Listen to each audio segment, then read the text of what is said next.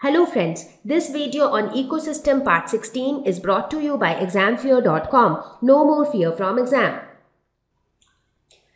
So now we are going to introduce a new concept of ecological pyramids. So what are these ecological pyramids? They will talk about how the energy changes from one trophic level to another. Not only energy, but how energy changes, how biomass changes, how the population of organism changes from one trophic level to another. So these pyramids represent the food or energy relationships between organisms at different trophic levels of an ecosystem.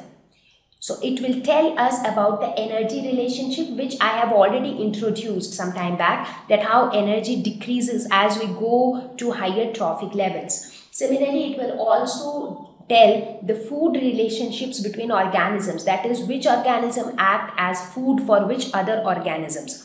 So that's how. So this pyramid is going to be a simpler structure rather than drawing a food chain or a food web which looks complex. These pyramids will look simpler and it will give us a better representation of the energy relationships. So this is how the pyramid will look like. Because of its shape, it is called a pyramid because the base is bigger and the top or the apex is smaller. So because of the shape, it is pyramid, and since it is related to the ecosystem, it is called ecological pyramids. So the base of the pyramid represents the producer. So this base will always represent, and the apex or the tip will represent the top consumers. So something of this sort. So here, which is the producer? This is the producer. So the producer will be represented by the base, and the top carnivore or the top level consumer will be represented by the apex. Now, depending upon the number of levels we have in the food chain, this pyramid will also have number of layers. So for example, here we have trophic level, first trophic level, second trophic level, third trophic level, and fourth trophic level. So that is why you have 4 layers, 1, 2, 3 and 4. So what are these 4 layers of the pyramids? Producers, primary consumers, secondary consumers and tertiary consumers. So these are ecological pyramids. Now ecological pyramids can also be 3, 4 or 5 steps long. Now, but as I said, it is always preferred to have smaller food chains, because as we go higher, the amount of energy in that particular trophic level is going to reduce a lot. So now we are going to talk about the types of ecological pyramids. Now, there is an important question which might haunt you. How is the relationship between different trophic levels expressed using ecological pyramids? Because I told you that we are going to see how the number of organisms changes in different trophic levels, how the energy changes in different trophic levels. But for that, why do we need ecological pyramids? How will the pyramid help us? So let us try to look at that. Now, in the hunt of seeing how relationship gets expressed using ecological pyramids, we will talk about 3 different types of ecological pyramids.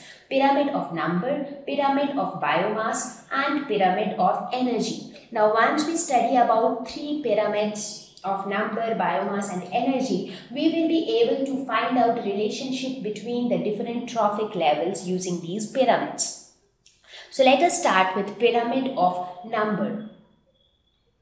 So this says that the number of organisms decreases as we go higher in the pyramid at higher trophic levels. Now, as we go higher in the pyramid means we are going to higher trophic level. Now, as we go up to higher trophic level, the number of organisms at that trophic level will reduce. So let us take an example of a pyramid. So this is the pyramid. So you see, producers are the biggest because the number of trees are maximum. So let us take this example. So let us say that at the producer level we have plants, say grass or plants or whatever. So if we are I'm just taking an example. So let us say we have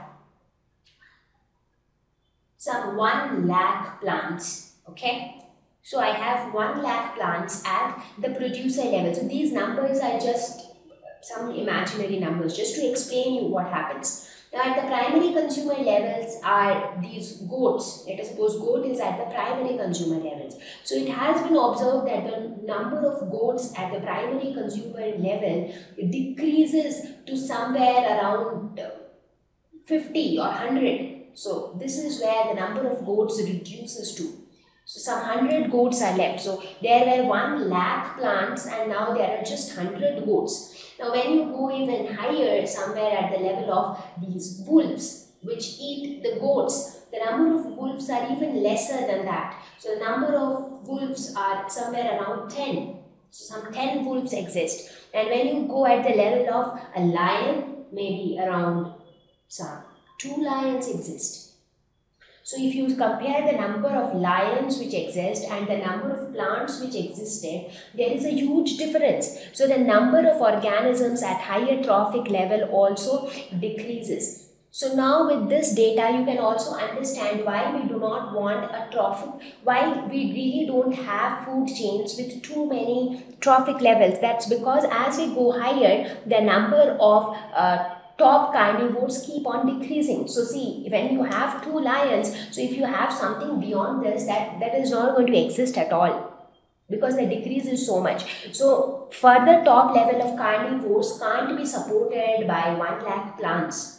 So that is also there. So only less number of top carnivores can be supported with the number of plants which we have at the producer level. So the number of plants which are present at the producer level decides the number of organisms that can exist at the higher trophic levels. So pyramid of number tells us that the number of organisms decreases as we go to higher trophic levels, and the pyramid itself speaks for itself.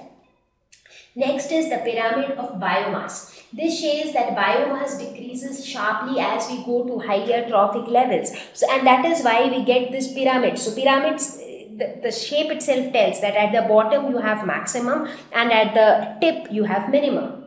So biomass also decreases as we go higher. So we will take the same example, and here let us talk in terms of biomass. So let us suppose if the plants which are present at the producer level, let us say some 800 kg of biomass is present at this level. That is the amount of living material which comes out of all the producers. So let us suppose that is some 800 kgs.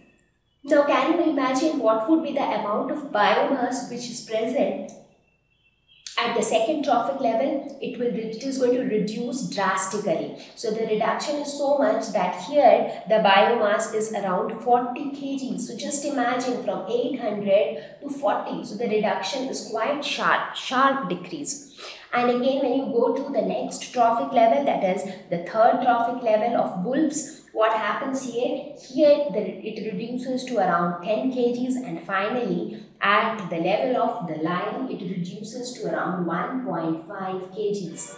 So we actually see a very sharp decrease in the biomass as we go to the higher trophic levels. So that is also the amount of biomass that can be retrieved from any of the trophic levels. This will also reduce as we go to higher trophic levels.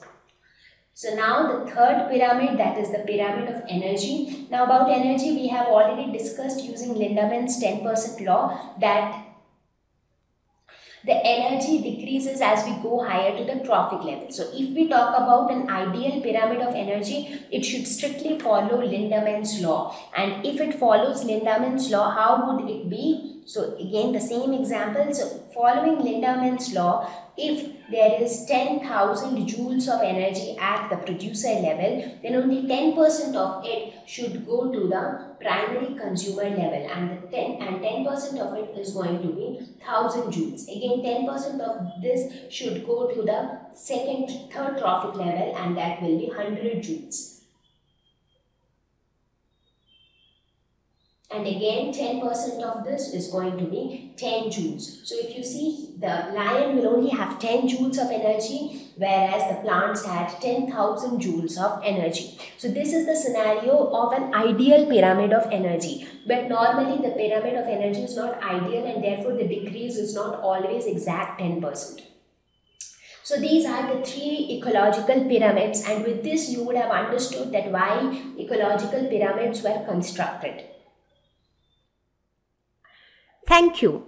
Please visit www.examfear.com to watch more educational videos with a better experience. Please do not forget to like and subscribe to our YouTube channel for latest updates. Thank you once again.